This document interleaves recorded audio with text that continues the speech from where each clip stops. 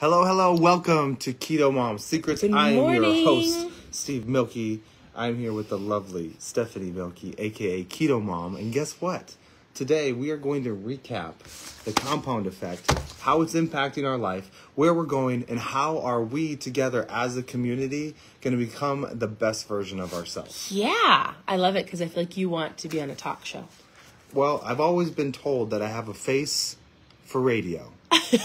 What does that mean? I don't know. Do you get it? Good morning. All I know is I'm ready All right. to eat some elephants. I'm ready to own 100% of my life. I don't know what you tell me what eat an elephant means, but really quick. I mean, it's in the book. We're tuning in from Tennessee.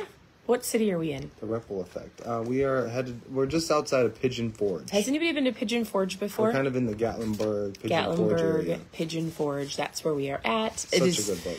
We were trying to sit with our backs against the mountains, but the light wasn't great. So I'll show you. So we wanted to be naughty and show you some pine. Get it, Naughty Pine. Man, you are full of it today. I've only had a couple drinks of my ketones. Just wait. The best is yet to come. All right. So as you're tuning in, anybody else traveling? We got to go on an airplane yesterday. Smiling. It was so great to see people in the airport smiling again. It was so great. Make smiles great again. All right. Oh, there's your alarm. That's yours, just so you know. No, okay. I don't have any. We did something new this morning. We're going to recap the book that we're going through. We're going to start the new book that we are going to be going through on Monday. So if you're watching this live, it's Thursday. Thankful Thursday. What are you thankful for? I'm thankful for the view that I get to see right now. It's beautiful. Oh, me? Thank you. I love the view. You get to see this every day. And I love the view. I love the mountains. Anybody else? Okay. Do you prefer ocean or mountains? Do you prefer like water or like, it's a fun question, right? You have to answer below. Oceans or mountain?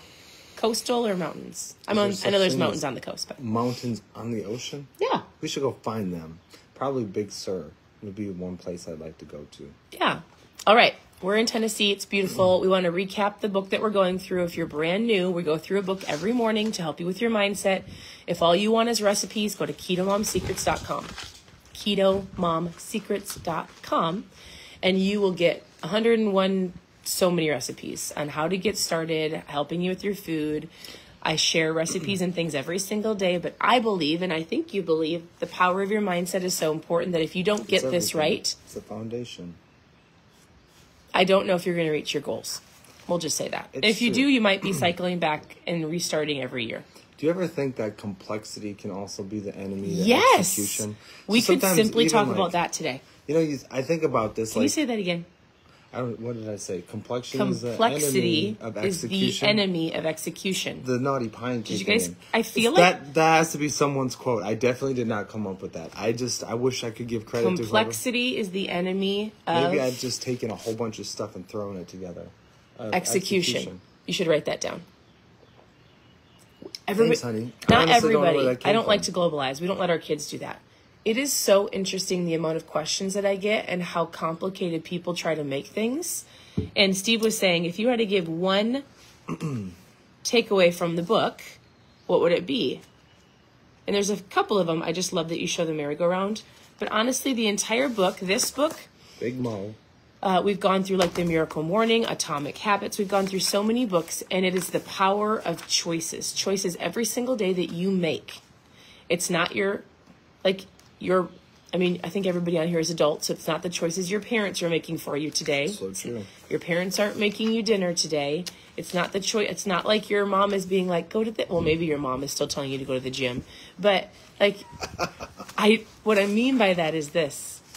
Your goals, the things you're focusing on, the things that you're getting currently in your life is the result of your choices that you're making or lack thereof. And if we sit in this exact same place next year and you don't like where you're at, it's because of the choices that you make every single day. It's spot on. That is the truth. So what are the things that if you are currently sitting on a place where you're on that Ferris wheel and that merry-go-round and you're like, oh, it's stuck. It's not moving. It's definitely not going the the woo effect that we were kind of talking about a while ago. And if you're like, what are you talking about? Just go back. Did you find it? And you keep going. I closed it. Or I'll I moved find it.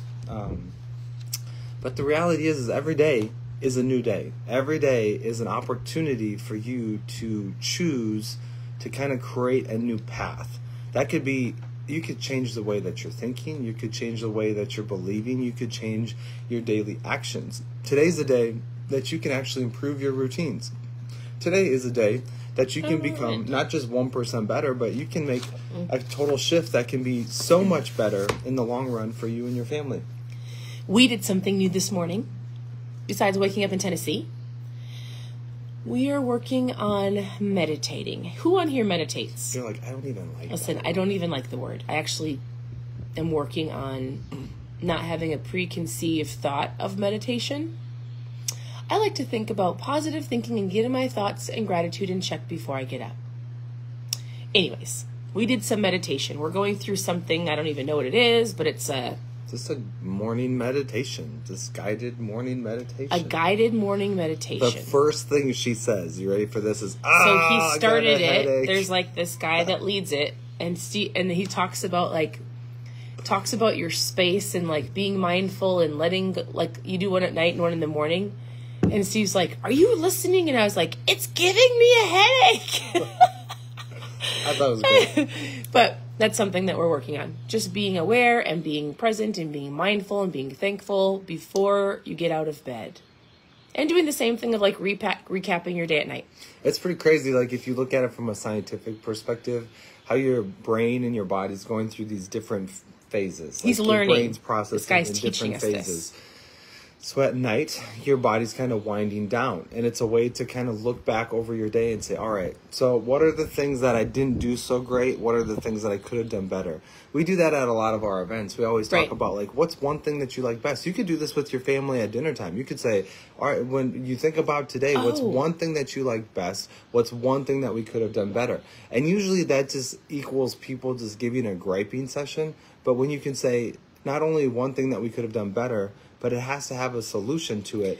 It gives your life, it gives your mind and your body the ability to say, you know what, tomorrow I can do this to improve it. You're not allowed to complain. So you can do this with your kids, whether you go one thing you like best, one thing that didn't go so well with a solution. You could do this with your family when you have dinner, or you're driving in the car to drop your kids off at sports, or you're wrapping up the day. High-low Buffalo. Our friend Steve Weatherford does this with his family. Yeah. So he taught us these words, but like, if you want to connect with your kids and recap your day. Do you want to start doing that again? I always like that. What is your high? What is your low? Yeah. And what is your buffalo? Buffalo is like, what was something that surprised you today? And if you have a low, like Steve said, we do this in business, but you could do this with your kids. Like, if that didn't go well, what is a solution to make it better next time? So good. It's a great way to get your kids to talk. It is. So I'm curious, what questions do you all have? You can put them down in the comments, and if we can read them, then we will answer some of them. Yeah. But I think we wanted to just come on here, hopefully encourage you, say happy day, whatever day it is that you're watching this. Every day should be a happy day. Happy day. But we wanted to just really encourage you, like, you have the ability to create a compound effect in your life. You have the ability to shift and change and move, and give yourself the grace, like, give yourself the freedom to say the past is the past. You can break free from that, and you can create a new path. I hope you understand that. Right. Like, and even, I would love to know one thing down below in the comments. Like, what's one thing that maybe you're going to try shifting today? I'll give you, this is so silly. Usually, I don't take a shower till after CrossFit. Guess what I did? This morning, I took a cold shower. I just flipped it all around. Flipped it. Just flipped the script. He likes to change things up all the time. I do. Constantly. To not get in that hypnotic rhythm. Is that what it's called? Hypnotic rhythm.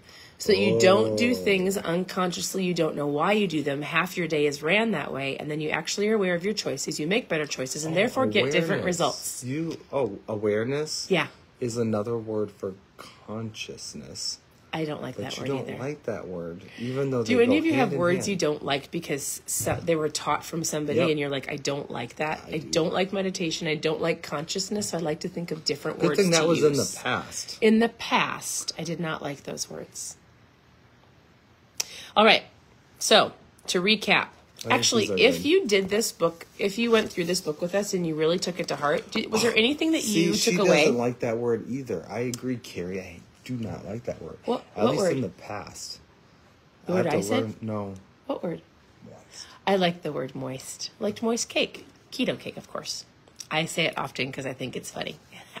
I think you say it often because it makes me squeeze. Okay, if you have one takeaway or one of your action steps that you've done from this book, I'd love for you to share below. Is there something that's changed the way that you make choices, a consciousness that you have made, an awareness, an action step? Like, is there something that you've done? Are you making fun of that word? No. I feel like you're making fun of that word. Remember, learning without execution is useless. Don't overcomplicate things. Your health is super important. We talk about lots of different spokes in your life, but honestly, oh, that's you again. Again, I apologize. I don't even know how that happened. All right. Anything you want to wrap up with? Yes, because I we're do. going to go look around at the mountains. I do. All right, this is going to be good. Are you ready? Do you have your seatbelt on? Because I see this bullet point and it's just sticking out and I'm ready for it. My ketones have kicked in. All right. Identify 3 areas in your life where you can beat the expectations. What kind of limiting beliefs have you put on yourself? Where have you just said, you know what? I've just settled. It is what it is. I'm just going to accept it. That's just the reality. I'm accepting it as it is. But guess what? Today's that day. And what can you do to create wow moments in your life? Like, how could you shift it? You shift it so much that those Keep wow talking. I gotta moments grab another book. become mom moments. Because what's wow upside down? It's mom. It's mom. And there she is. Like, here's what's really cool is that the book that we're getting ready to go into, not only is it from my mentor that I highly look up to, but honestly, Stephanie was rip-roaring through that thing on the air. Like, she's got the gift of speed reading. I bought a course from Jim Quick because I'm actually attempting to learn faster and learn and read quicker. Yeah. Because somehow Stephanie can go through this entire book and have it outlined by the time I'm done with the first sentence. It's just crazy. It's a gift. I read this book yesterday on the airplane. We did this book first as a brand new married couple. I forgot how great it was. I actually bought it because I remember our daughter has been talking about finding purpose in her life or what she wants to do, and this book popped into my head. So I was like, hey, can you order that book for Amelia? It was sitting on our counter, and I was reading. Well, we decided to do it here. We're going to start this on Monday. If you're watching live, it'll be in a couple of days. If you watch this a year down the road, just get the book and read it. But I was reading this, and I'm probably halfway through again, just to recap and underlining things. And I honestly, I'm going to tell you something that I did that I don't do. Oh, I want to know. I started crying in the airplane. No way. I did. She was sitting right in front of me. I did not see this. I am working on tuning in with my emotions because I'm not a crier. What is going on? I have a feeling. Do you all realize what this means? This is going to shake people. In a good way. I was like, there's a difference between like just reading a book and having, I don't know, these are both great books, but this is going to hit your soul. Here's why. Habits. Compound effect. World. They're good. But when you have a divine purpose, when you understand that greatness created you, therefore you are great, and when you can step into your purpose, I can't wait.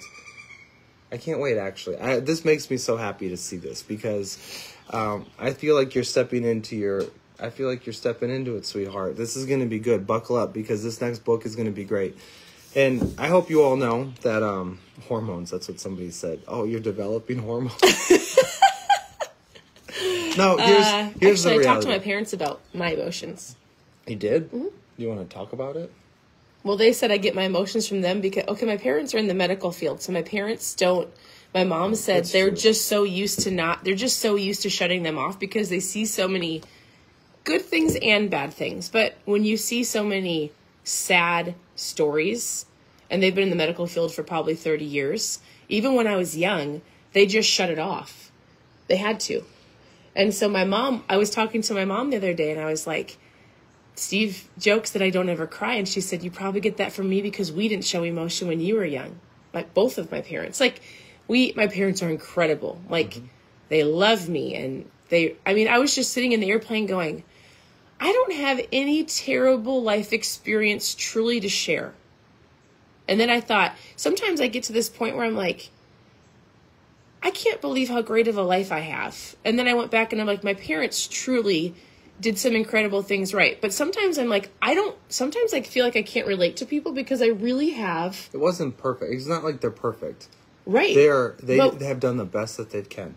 But they've remained grounded. Right. And then I think if you can get yourself on track as an adult and as a parent, think of what you can do for your kids. So it was more of awareness of like, that's it. You're working on yourself, not just for you. Well, it's for you, but it's also for your children. So if you're here let's just take it back to fat loss. If your goal is to get healthy and you figure out why you want to get healthy, you're modeling it for your kids so that your kids don't become adults and have to start all over again like you're doing. Right. So everything in life is like that. My parents did a really good job at just doing life and the best they could. And I only have like 90% of great memories. That's amazing. So I would just encourage you, like, take that. I'm excited about take that to heart because, I mean, you really do get to create your future. You're in charge of that. And the reality is, I mean, the big reason why we do a lot of the stuff that we do is because when I think about legacy and what we live for, it's for our kids. Like, we want to create a great future for our children. Right. And so if you don't have children and you're like, oh, that doesn't make any sense, it's okay. You're going to step into that purpose. Well, it's doing it for yourself too, because there's other people that inspire you and that are around you or that you inspire. So it's true. Each and every one of you have influence. Right. Like it. You are a leader. Like it. Like, step into it. Stop playing small because it doesn't serve anybody. And so the biggest thing is when you have found that purpose, that God-given purpose in your life, that's when things start to accelerate. And at the same time, which I know we're going to talk about, sometimes often things like when you start stepping into that, or when you're like, all right, I'm going for it. Guess what do you think usually happens when you step into some things? You meet resistance. And that resistance is key. And so we're probably going to walk through that. How you break through that resistance and what that can look like. I think a lot of it has to do with handling your emotions. I'll tell you this. We made a big choice as a family to give a gift. And when we did that, within the next 24 hours, we met resistance and were attacked on a completely different end in our life, but around the same concept of money. Right? And you know what we said? And we said, oh, it's so funny. We stepped out and we decided to make a big choice of planting some seeds, and then you're attacked. Like, when you decide I'm going to go to the gym or I'm going to eat healthier, I'm going to take my life back, I'm going to do whatever it is I'm going to do. Yep. And then the next day, something happens to where it just like wants to knock you off your feet. You have to come at that with I know what I just did yesterday. I planted some seeds. I'm not going to get mad. I'm not going to lose my EQ. I'm going to just take some extra time and fix it. I'm going to work through it. I'm going to bust through the wall. And so what had happened to us on the other end of trying to make us angry and frustrated has cost more time and effort to fix it, but it's fine. Yeah, that's an opportunity to grow too. Right. And that's the great thing is when you face that resistance, as long as you can keep a positive mindset and you can work through it, you're going to come up with a solution. Right. So you're going to come up with a solution. Anyways, I'm excited to go through this book. So if you want to grab it if you listen to the Audible. I'm assuming there's an Audible to this one. You know what? Because I appreciate Craig Groeschel so much, go buy all of his books. Like, he's truly shifted. They're all amazing. Our life. We've actually done one of them on here, the mindset one. Yeah. I don't remember Winning what it's the War in Your Mind. Winning the War in Your Mind. Super great. So I'm excited to go through the book with you. Continue to tune in. Is it raining? No, it's not. It's just really beautiful. We're not used to being high up in the tree. Yeah, we're like so we're in on a tree. The second story. I feel like we're on like the 16th of a log story. cabin. I mean, we're really high up. Beautiful. But we're in a tree. Like, there's a tree. Should we show them? Oh, hey, yeah. We're actually going to go, but I'm going to show you our view of the mountains in Tennessee. All right, and then, so Instagram. Oh, yeah, Steve's on Instagram. We're going to go this way. See, he's going to show you. All right, here's our view if you can see it. Actually, let me just flip the camera around so you can see it. It's so beautiful. All right. See, while you look at all of this beauty, you're blown Yes, away. Winning the War in Your Mind, Amanda. So great. So anyways, if any of you have been in Tennessee, it's gorgeous here. I see her, and then that's the most beautiful thing in the world. We appreciate you all. It's going to be a great day. You should follow our stories because we are going to go do some crazy adventures. Look at how high up that is up there. You see how cool? There's a house over there. I mean, there goes my alarm again. All right. We appreciate you all. Continue to tune in. Power of Choices. Power of Choices. Every single day. Every day. All of the days. We'll talk to you later. Bye.